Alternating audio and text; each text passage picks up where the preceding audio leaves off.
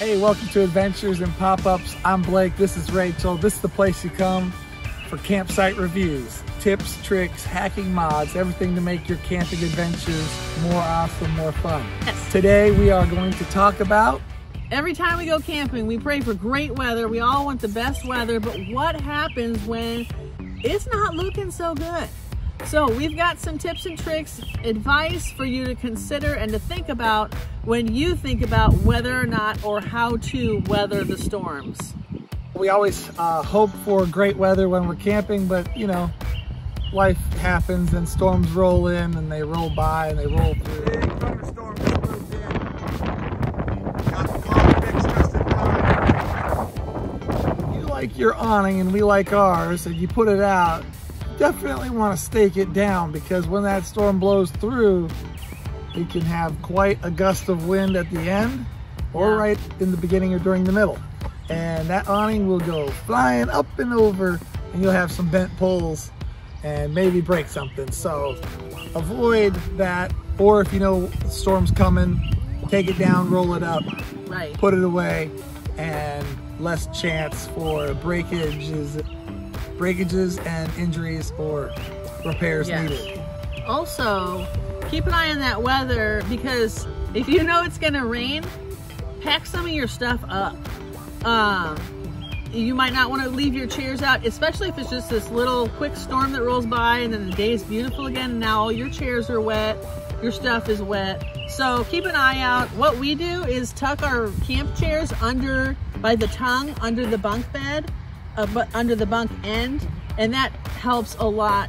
It's pretty sheltered under there. Unless it's raining sideways, you should still have your stuff stay dry. So if it's gonna rain, check out what you got out and secure it, especially the awning, because we definitely learned that the hard way. Did not watch the weather. Secure your garbage. Ooh. Yeah, the garbage. Always, always. We definitely recently left the trash out at night during a storm, and I was up at 2 or 3 a.m.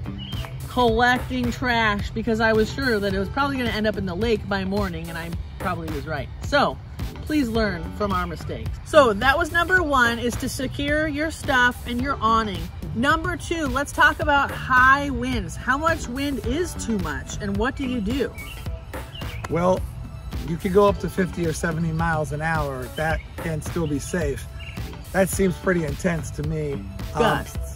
Gusts, up to gusts, yeah, not sustained wind. What you'll want to do if you're in a pop-up camper is vent the corners just a few inches, 3, 4, 5 inches maybe, depending on how strong the winds are, and get a towel in case it's raining sideways, but reduce some of the stress of the wind.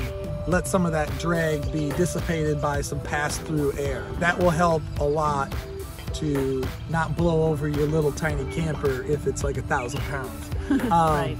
And you know, you have that big, huge, like basically it's like a hot air balloon, only it's just catching the wind from the side and instead of rising up. So you don't want to get blown away or tossed over or wrecked.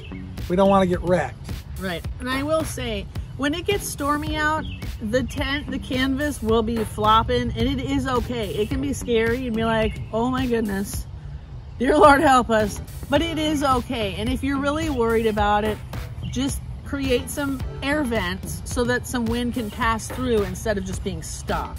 I mean, that's a good point too. You could pray. That's not on our notes, but it wouldn't help to say, dear Lord, please help us. He's good. The word of God says, cast all your cares on the Lord, because he cares. He cares about you. We hope you know that. And another thing you can do is that we have not done, but I saw this advice and it was good. If you're able to, depending on the direction of the wind and your setup, you could move your tow vehicle to kind of break the wind so that it's hitting and then passing on to your camper. That's a great idea. It is a great idea. I'll have to keep that in mind for next time. Number three, get a good weather app and keep an eye on it. When we were in Pensacola, Florida last year, there was a serious storm coming through. We knew it was coming. Serious. They evacuated the island that we were trying to visit the day before, and we were like, oh my. The camp host came through checking on people during the day, and he said, don't worry, if you ever have any problems, Our bathhouse has like 10-foot in the ground steel girders. Shelters. It's been through many hurricanes. Just go to the bathhouse if you're worried and you'll be all right. We're like, thank you very much. So my point is actually to keep an eye on the weather app. We ended up not needing to go to the bathhouse because it actually ended up lightening up into basically a thunderstorm. But I had my weather app out, and anytime, like through the night, like if the camper, the wind or whatever woke me up, I was like, okay, we're all right, we're all right.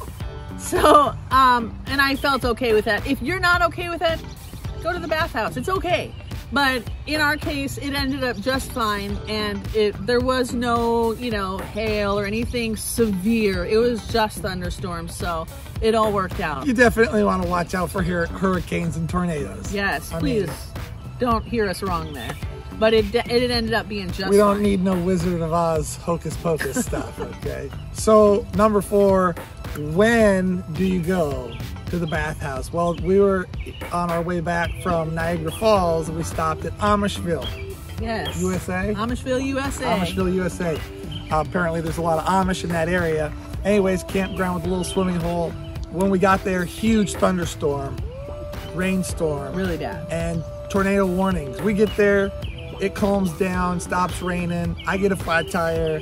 We're like, let's set up. Let's set up. Everyone's going to the bathhouse. They're like, come on, let's go to the bathhouse. We're like, it's 40 yards away. We can get there if we need to get there. So we felt good. We felt safe. 15 minutes later, everyone was exiting the bathhouse. Yeah, We've been stuck in our car for several hours. We were not wanting to sit in the bathhouse with 50, 60 people. So we decided to set up camp. We made our own judgment call. Some of them probably thought we were foolish. We don't care what people think. We do what we want to do. But had we have thought that there was a serious threat, you know, within a half a mile or a mile, we probably would have got in there. But we didn't think that there was much of a serious threat other than the warning being issued. Right. Yeah, it basically was torrential rain on the way there, and then when we got there, it stopped, and the bathhouse was literally across the street. So we were like 30 to 50 yards, 40 yards maybe tops, 35 yards. So we kept the kids in the car. We're like, quick, we're gonna set up fast, which takes 10 to 15 minutes. It's really not that bad. And we're like, if at any point we feel unsafe, we're out of here. And it didn't. It blew over. It was fine. It was fine. But we were prepared. We were ready. And if we were far from the bathhouse, I don't think we would have done that. Since it was across the street, we just went for it and it turned out all right. So that's a judgment call that you have to make in the moment, but know where to go, know how long it's going to take to get there. If you're not close, you probably need a little more buffer. Okay, number 5. When do you call it? When do you say we need to get out of here? We need to seek shelter. Go home. Go home. Call it a trip. We actually left early on our last trip because we didn't feel like sitting in the camper for a rainstorm all day. Yes. But that was the first time we've ever done that. That is the first time we've ever done that. It's raining now. Yeah, it's actually starting to rain right now. It will rain on you. And so the reason we decided to call it wasn't actually for safety. We went to Rend Lake for spring break, and it was gorgeous all day, but we knew it was supposed to rain. And not only supposed to rain, but it was supposed to be like floodwaters, 3 inches of rain overnight, and more the next day. And that was our last day. Like, the whole rest of the trip was going to be flood, and our stuff was going to be wet. So we were like, I think it's been a good few days. Let's go home. And I'm glad we did. It dropped 30 degrees on the way home, which is only like 2.5 hours. We were like, whoa. When to call it. Only you can make that judgment of when to call it, but keep it in mind. And keep in mind if your stuff's going to get wet and whether or not you should just go home or skip the vacation. But I see a lot of people post like, do you think I should cancel this trip? It's supposed to rain.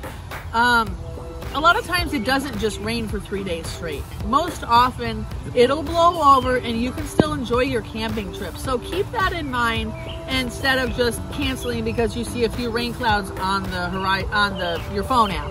Because guess what? Weathermen are wrong a lot. Number 6. Number 6 is... I'm melting. It's raining. Towing tips. So when you're towing, you know, 50 to 60, 70 miles an hour, no. When you're towing, I'm talking 10 to 30 miles per hour wind, you can get tipsy. It can flip. So you need to be a lot more careful. Reduce your speed. I suppose you're the main tower. You're the one who knows all this. You want to tell them? I mean, we've got a pretty heavy unit, and it's, even though it's a high wall, it's low profile, so it does really well on the wind, especially with the trailer sway. You need to know your setup and how your setup works in winds and rain, and adjust accordingly. Yeah. Use wisdom. Don't drive downhill really fast. Don't drive in big windstorms if you got a light unit. All right. Well, that has been our tips, tricks, advice on weathering the storm. We are about to be in a storm right now. We'll catch you later on the next episode. Feel free to like, subscribe, tell us your stories, drop them down in the comment. What storms did you weather? What storms did you say, no thank you? Let us know your experiences. We love to hear from you guys. Thank you for watching Adventures in Pop-Ups. Happy camping. Woo! Happy camping.